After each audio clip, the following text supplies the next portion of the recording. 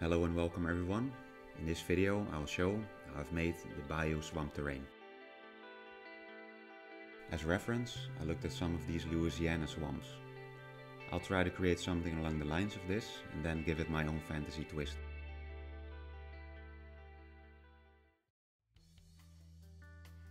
Alright, let's build this. I start off with this multiplex board I will use as a solid base for the terrain. Using a pencil, I've drawn out a random shape and the size I wanted. I then thought it would be a good plan to use this figure saw.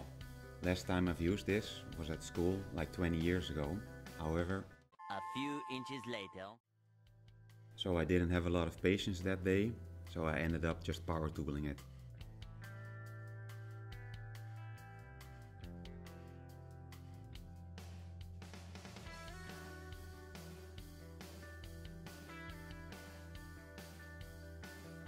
In order to smooth out the sides of the board, I will now use this Dremel tool here, but you could also use sandpaper.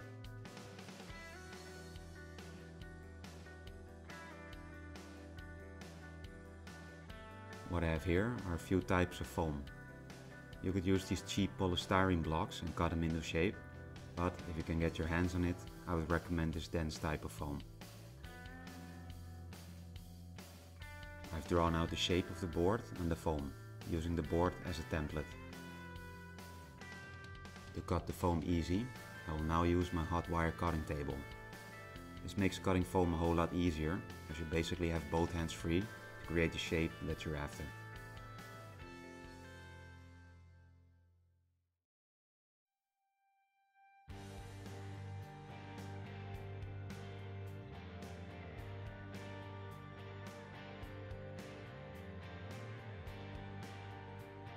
You could also use a sharp knife to cut the foam, of course, and I will show you this in a second. So if you don't have a hot wire cutter, you could also use your hobby knife in order to make some straight cuts.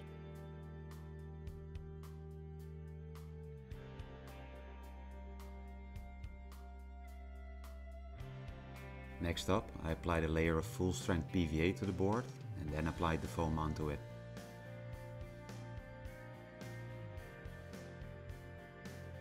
I've also cut out a few smaller pieces, which I also glued in.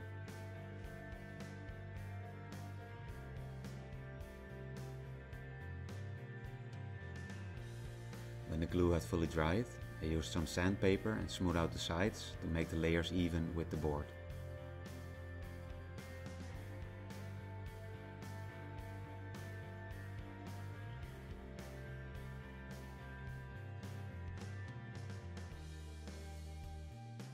As the next step, I will make the basic shape of the water feature I will make for the terrain.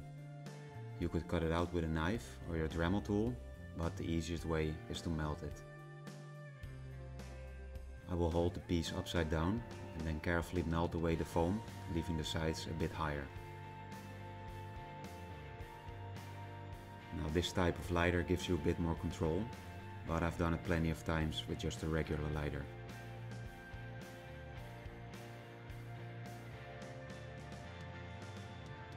Probably the easiest and safest way to do this is using a small blowtorch I have here.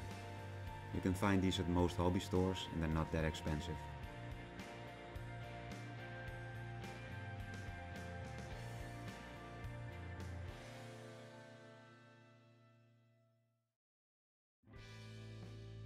Next up, I will smooth out and strengthen the sides of the terrain piece. I use this type of wood filler to do this. I applied a thin layer of wood filler to make all three layers appear as one.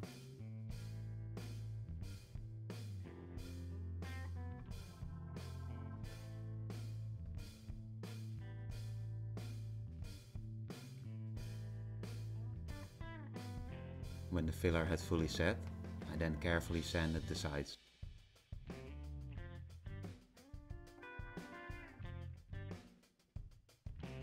What I have here is some air hardening modeling clay. I'll use this to make some small hills and then smooth it out using some water.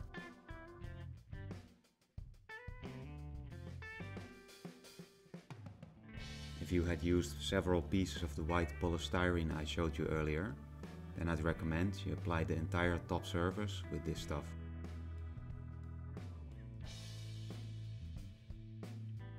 When the clay had fully dried, I then applied a layer of this gesso primer I have here. This is the best primer you can get for making terrain, in my opinion.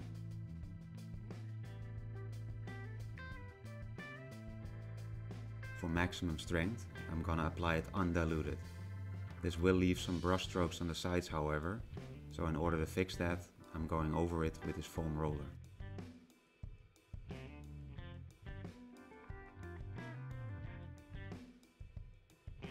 When the primer had dried, I sanded the sides one last time using very fine grit sandpaper.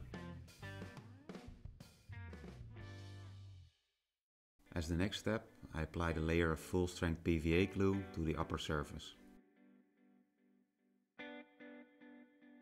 Afterwards, I applied a few types of fine sand to the base as the first layer of the groundwork.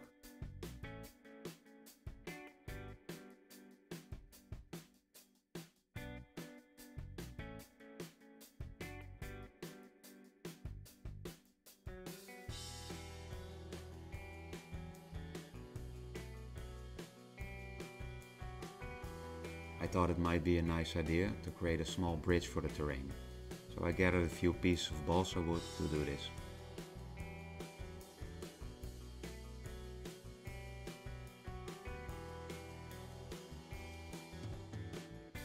I first make one cut to determine the length of the planks and then make my long cuts in the same direction as the wood grain goes. If I did cut against the wood grain, the wood fibers would get shortened and they will bend and break easily. To make a more worn look to the planks, I cut off some of the edges here and there.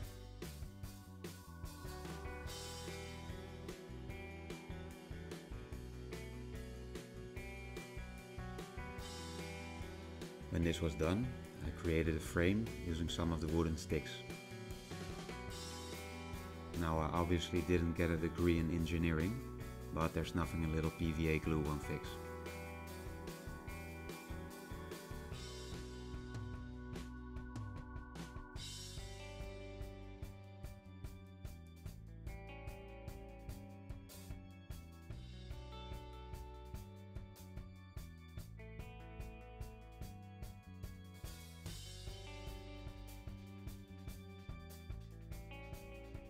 I glued the frame into position and put some weight onto it to hold it in place.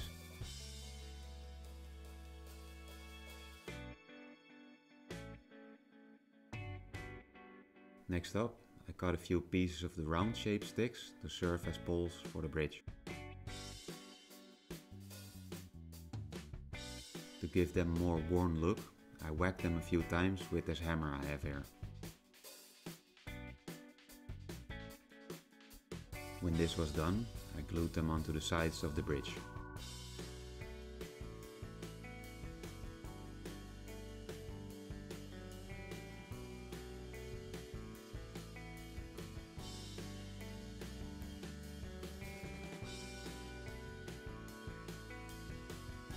Alright, at this stage I will make some textured mud for the base.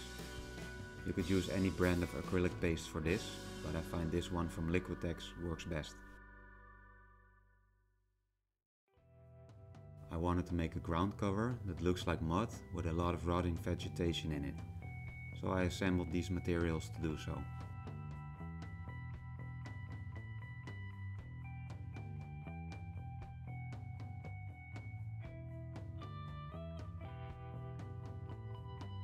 I then mixed in a few scoops of this paste along with the other materials and some acrylic paint to make it as disgusting as possible.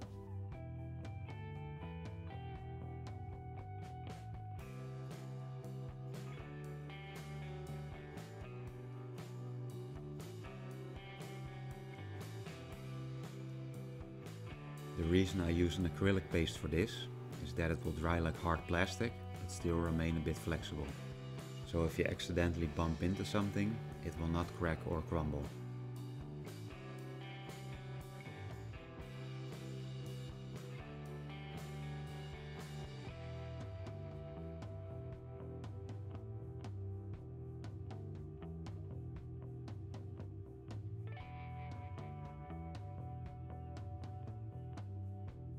Now I have to say that looks terrible and I really apologize. I start off by applying this horrible mixture to the bottom where the water is going to be. This paste will dry very slowly, so you will have plenty of working time to add your other materials to it. What I have here are some tropical driftwood pieces I will use for the base. I sawed some of them in half using my Dremel tool, but you could also use a hacksaw.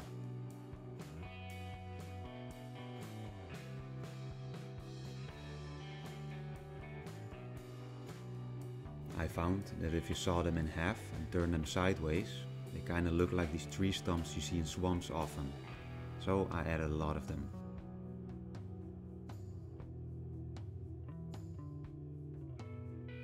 Alright, so I highly doubt you've ever seen these before, but believe it or not, these come from nature.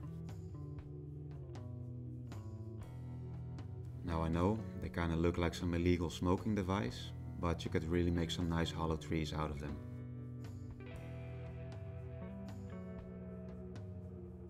I sawed off a few pieces of these and then split some in half to add to the base.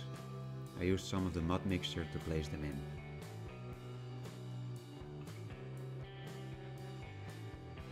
When this was done, I added a thick layer of mud mixture on the raised surfaces. I sculpted it very loosely, so it's easy to add in a lot of vegetation later.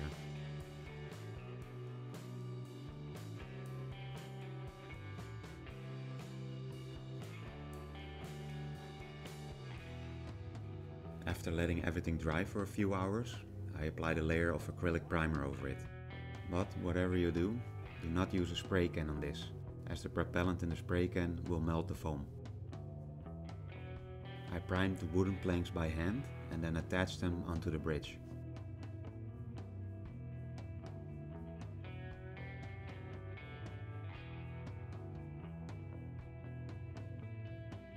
Next, I applied a thin layer of raw umber to the entire piece.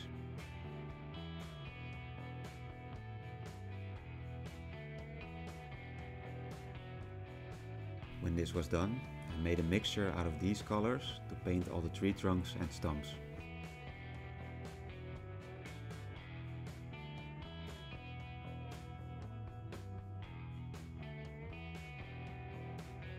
I mixed in a few drops of English uniform to the mix to paint the bridge.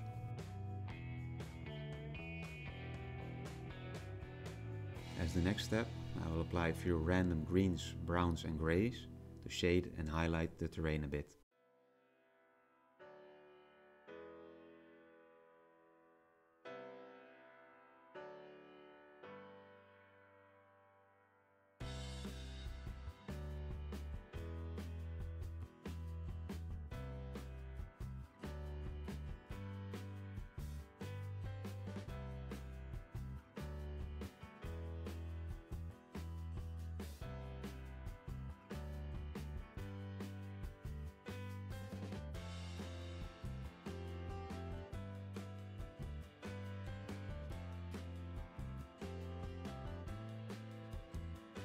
Afterwards, I applied a light dry brush over the raised areas of the tree stumps using green-gray.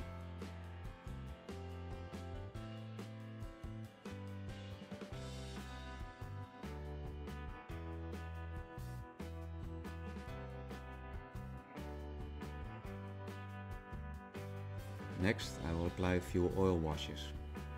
You could use any type of wash you like, which in my case is an oil wash. I mix in a few drops of oil paint and then dilute them using odorless white spirit.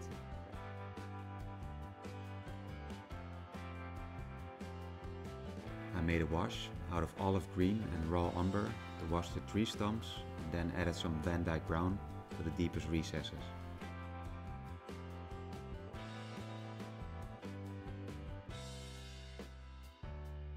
The little bridge was then washed using a mix of burnt umber and raw sienna.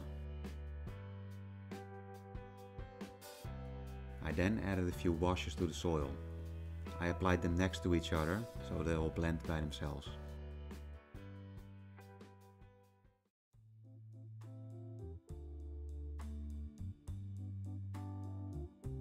I I then picked out some of the edges of the bridge using some green gray to make them stand out a bit more.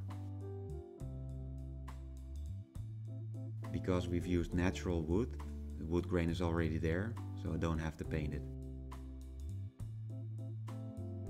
At this stage, I'm going to use some of these plastic plants as decoration for the base. Now you can pick these up at IKEA or a dollar store as they usually sell them. You could also pick them up at a pet store, but they usually charge you 5 times as much. I clip off a few pieces I want to use on the base. You could use them as they are now, but it's obviously much nicer if you take some time to paint them. These plastic plants are usually covered in some glossy substance. In order to paint them properly, we need to wash this off. I place all the plants in a plastic container and then soak them in some kitchen degreaser for half an hour.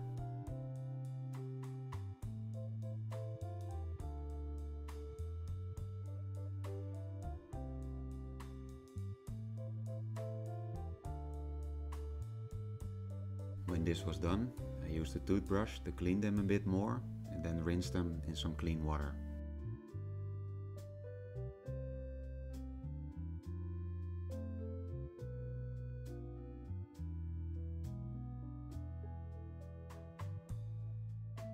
Next, I will apply a coat of primer to them. Make sure you use a lacquer-based primer, as this will stick to the plastic much better. When the primer had dried, I then airbrushed them in some various green tones. I base coated them green first and then apply a lighter color from above.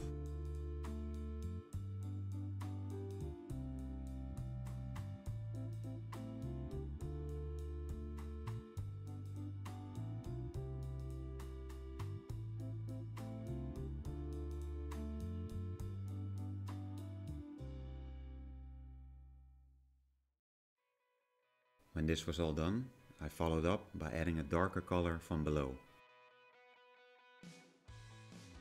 To bring out the leaves a bit more, I added some edge highlights here and there.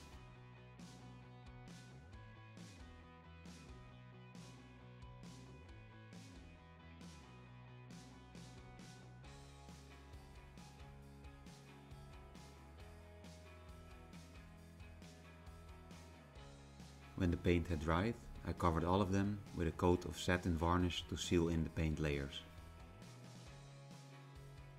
So here we have the trees I made in my previous video. You can add them in at this stage, but for purpose of the video, I will add them in later. Alright, time to decorate the base. So let's go all out this time and bombard this thing with scenery.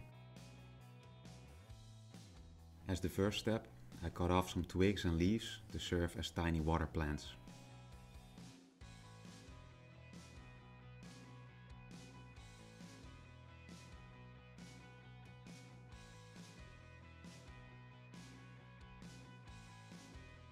I apply some dots of PVA glue and let them set a few minutes until they become tacky, and then add the water plants.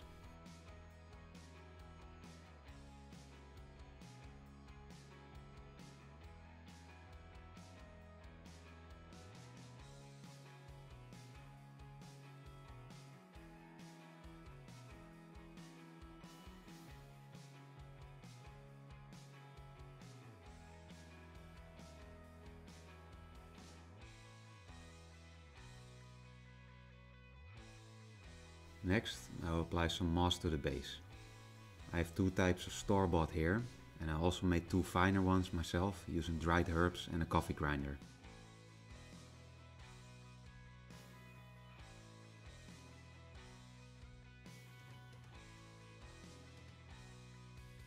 I applied some PVA to some random spots and then add the moss over it.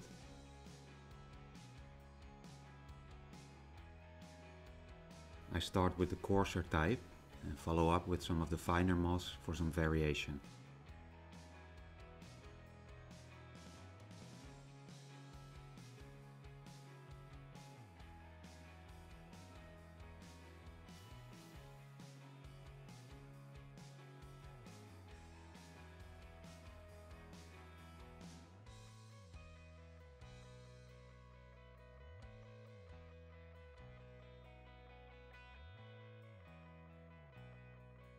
At this step, I will dissect this plastic fern and turn it into a miniature version.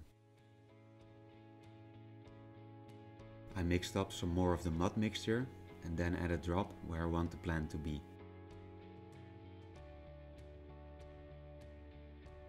I then follow up by carefully adding the leaves until I think they look good.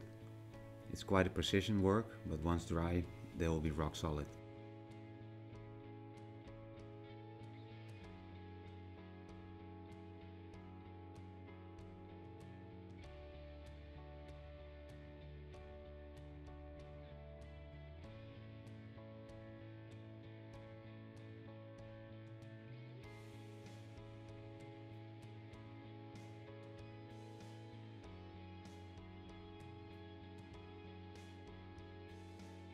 To make the ground a bit more interesting, I will now add a few dry pigments.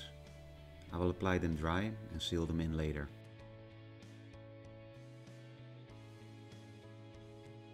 I start off by adding dark mud pigment and then tone it down using some Russian earth.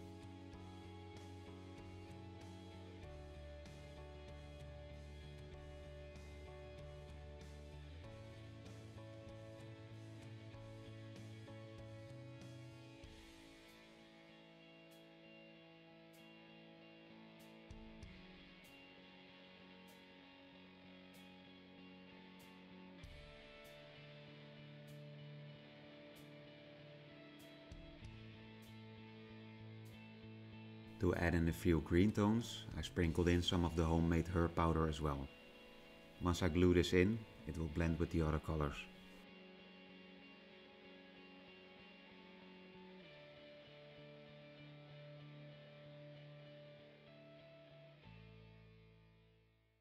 At this stage, I added a few of these plants around the base.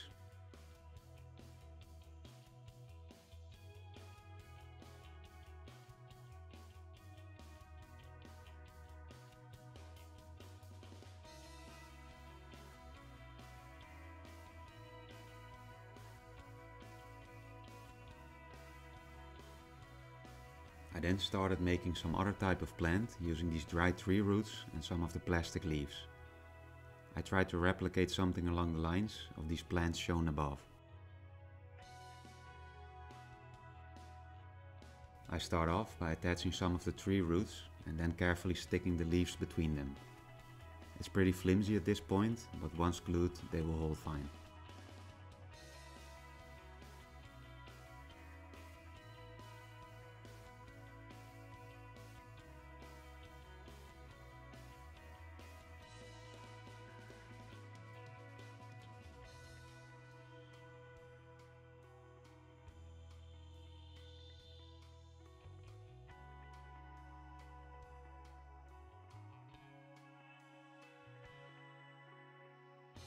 When this was done, I attached yet another type of plant we painted earlier randomly around the base.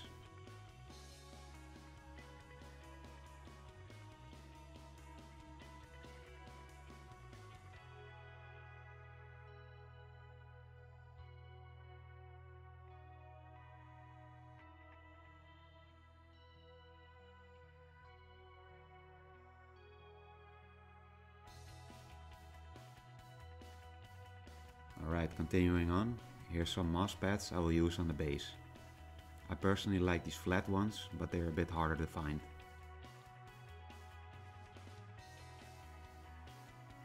You could also use these types of grass tufts, however, I don't really like these because they're a bit too hairy in my opinion.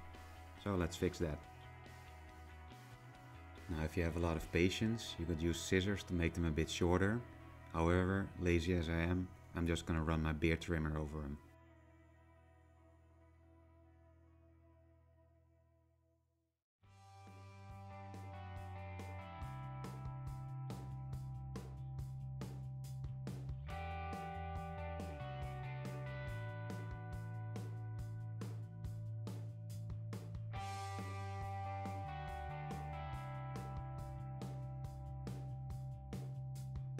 I applied these moss pads to some areas between the raised ground and the mud.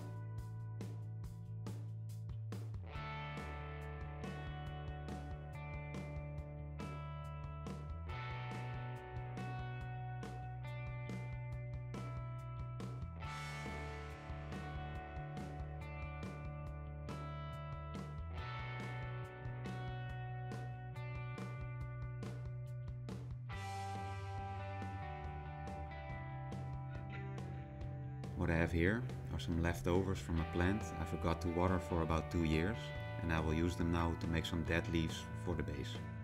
I've also clipped some small twigs of these dried tree roots.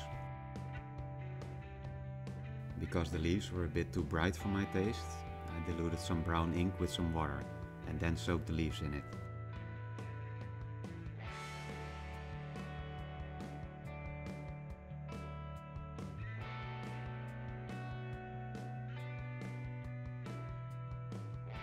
I then added the tree root bits and the dead leaves all around the base using some PVA glue.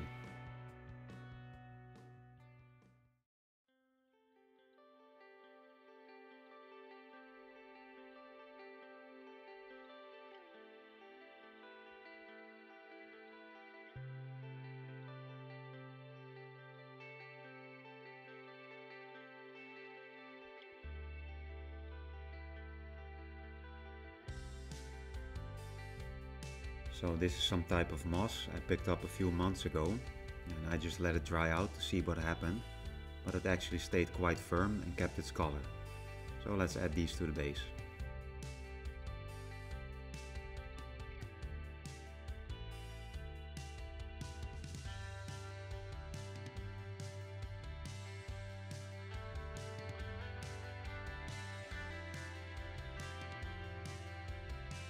I added lots of these, since I really like the color and texture of them.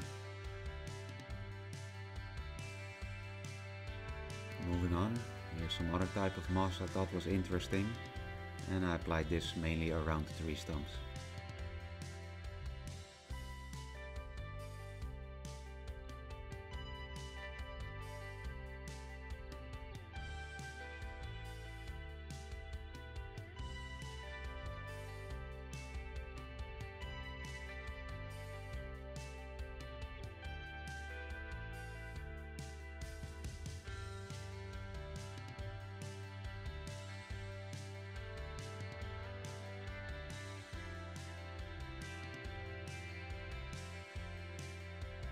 So at this stage I'm going to add in the trees.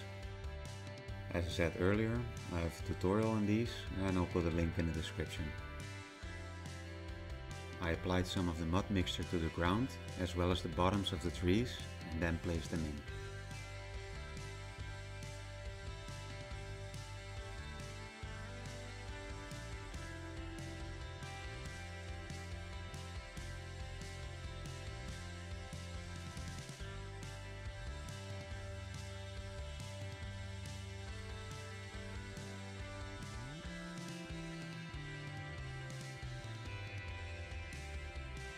Using some extra mud and a few sculpting tools, I worked them in.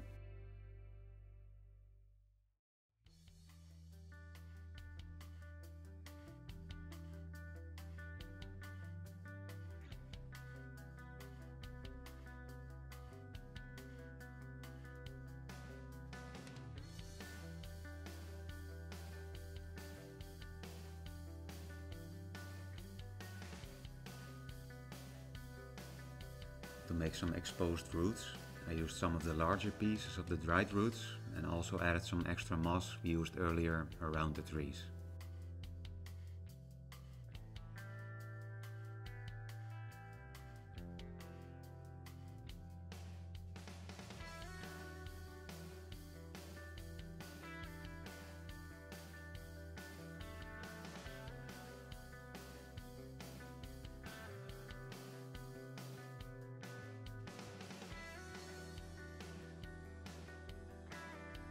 To bring some happiness to the base, I will now add some of these dried flowers.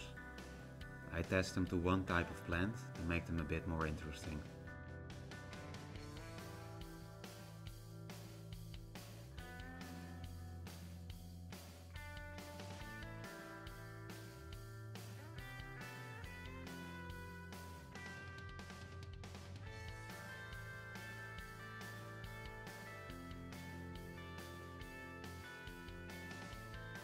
So now we've reached an important step, which is gluing everything in place. I've made a recipe for this glue mixture listed below.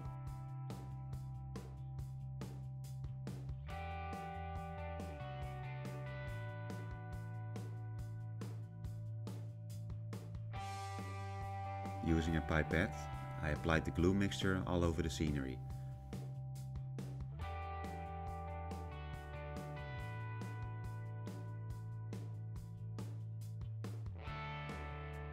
I made sure to remove any spills right away using a wet sponge.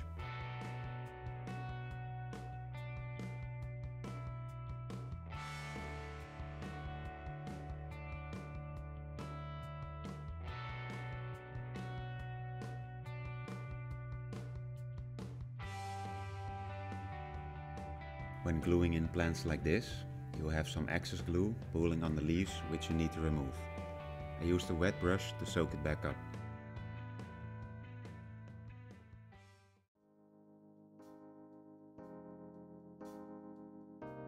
When this was all done, I started painting the sides of the base. I started off using black grey here, but that's only because I was almost out of black paint. I applied around 4 thin layers of black grey and then the final 2 layers with black paint. This may seem like a lot, but keep in mind acrylic paint is very weak.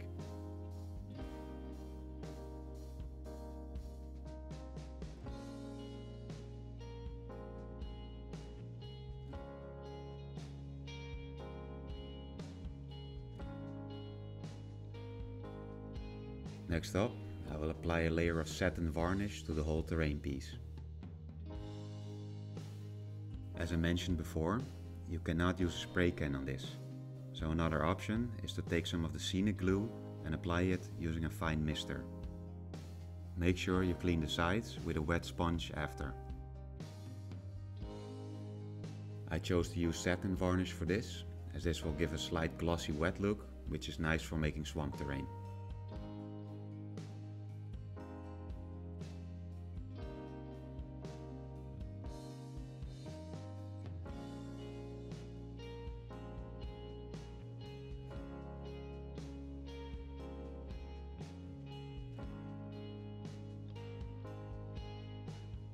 Now, because I've used a lot of natural materials, you might think it can collapse at any second.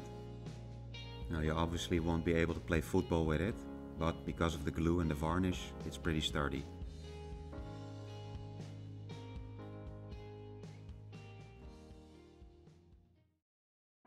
Alright, on to the most important step, which will be the water. Now, if you've seen my previous videos, you know I always use 2-part epoxy resin for my water on terrain. But please allow me to show you the difference between the two.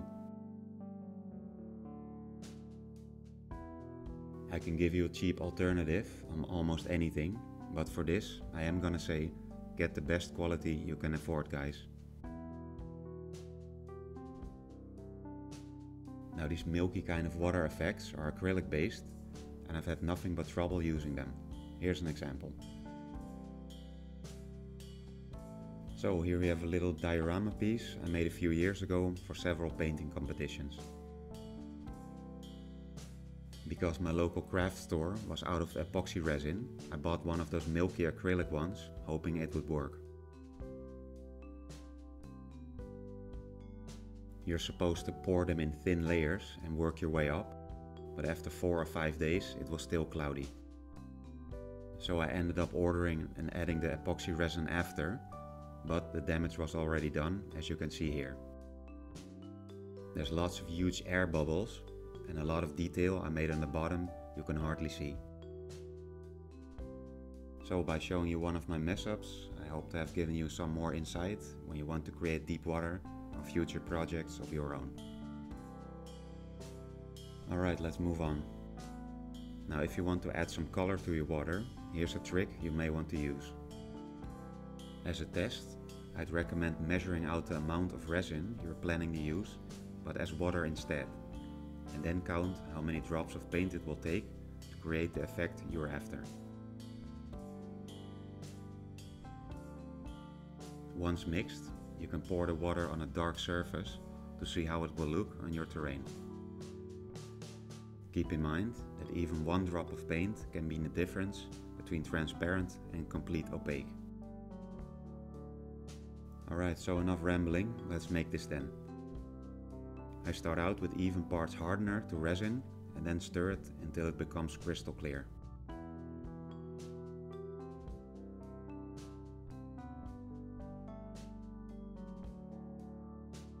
Needless to say, you add the paint after you've seen it's fully clear.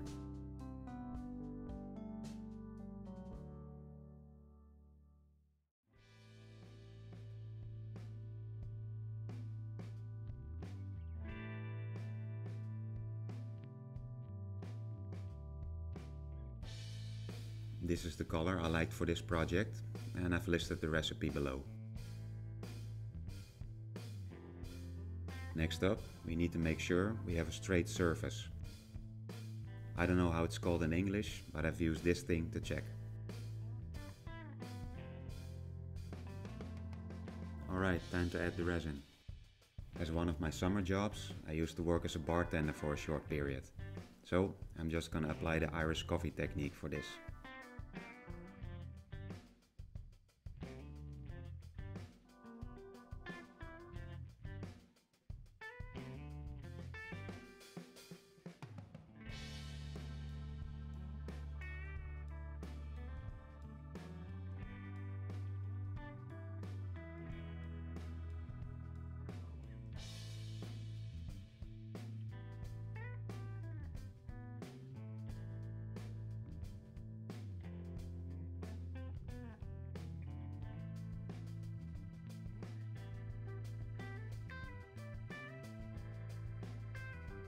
This resin can be applied in one time, but make sure you let it flow until you stop seeing tiny bubbles moving before you add more.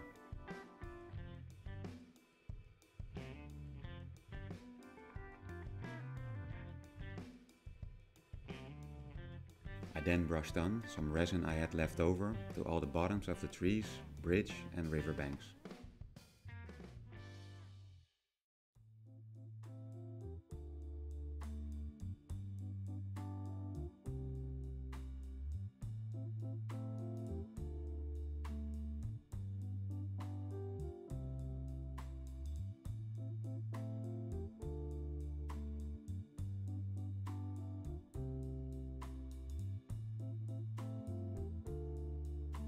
If you look closely, despite of the reflecting light, you can see the muddy bottom through the water, which is what I was after.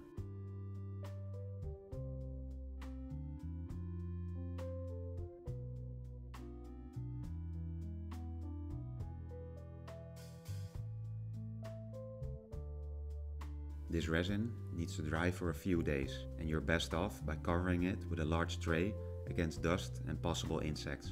Make sure you leave a small strip open at the bottom so the nasty fumes can escape. Any materials you've used with this resin are very hard to clean, so it's best to wipe them off with some paper towels and then keep them for your next project.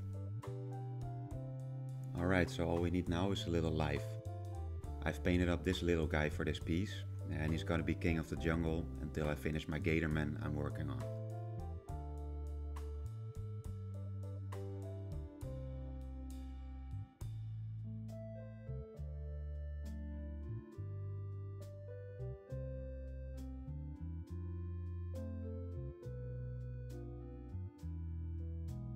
So that brings us to the end of this terrain project. To make it easy for you guys, here's an overview of all materials I've used. Now that'll answer all your questions right there, but should you still have any questions, feel free to shoot me a comment anytime. So that'll wrap up this video. I really hope you've enjoyed watching it and that it was of any use to you. Instead of pictures, I decided to put the terrain piece on this little merry-go-round for a few spins to end things with this time. Alright, so I hope to see you in the next video. As always, thank you for watching, stay tuned for more, and take care. Work complete.